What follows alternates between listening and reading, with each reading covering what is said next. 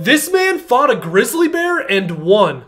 In 2015, Chase Dellwo and his brother Shane were hunting elk in Montana. At one point, Chase thought he had spotted a herd of elk and decided to split off on his own to try to scare them towards Shane. And while he was trekking through the forest towards this herd of elk, he heard a branch snap behind him. Chase turned around and he was horrified to see that he was face to face with a 400-pound grizzly bear. Before he even had a chance to react, the grizzly bear charged and started attacking him. Now Chase was being brutally mauled by this bear. He had scratches all over his body, he was being bitten in the head and in the legs, but that's when he remembered that grizzly bears have terrible gag reflexes.